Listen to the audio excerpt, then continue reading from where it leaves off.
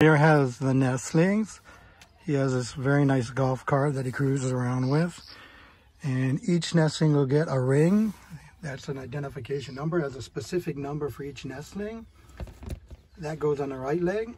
And on the left leg, he puts a plastic ring that has that little chip, the RFID chip. That's basically a pit tag. It's very similar to the chip that your dog gets for rabies.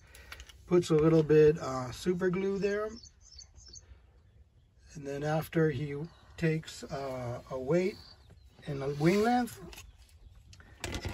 each nesting will receive the same treatment, and that's it. It's very, very quick treatment here, nothing fancy. Here he goes, he takes a weight.